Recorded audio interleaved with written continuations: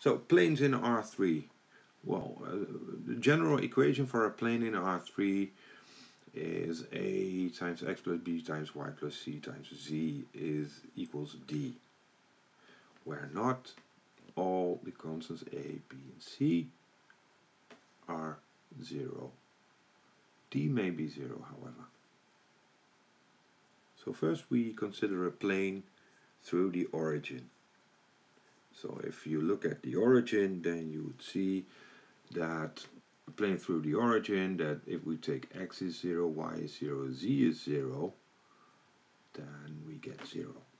So suppose we have graphically, we have a v, then x belongs to v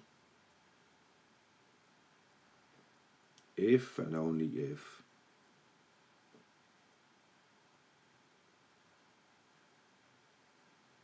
ax plus by plus c times z equals d equals 0. Again, like we did for lines, we may use a different description. We may write ax plus by plus c times z as an inner product of two vectors. The vector x, y, z times a vector abc. And this should be equal to 0. Again, this is called the normal of the plane V. And you see that if we take an arbitrary vector x in V, that due to the fact that the inner product is 0 with the vector n, that this vector n is pointing outwards.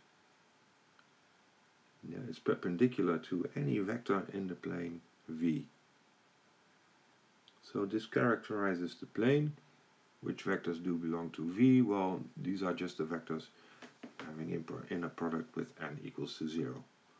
So the second more general case, now look at a plane and let P be a vector pointing at some point in the plane.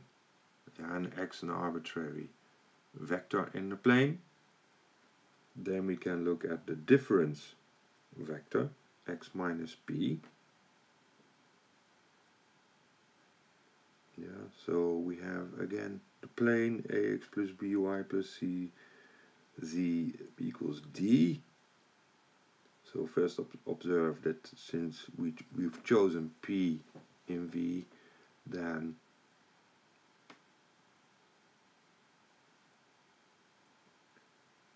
the inner product of n with P should equal d.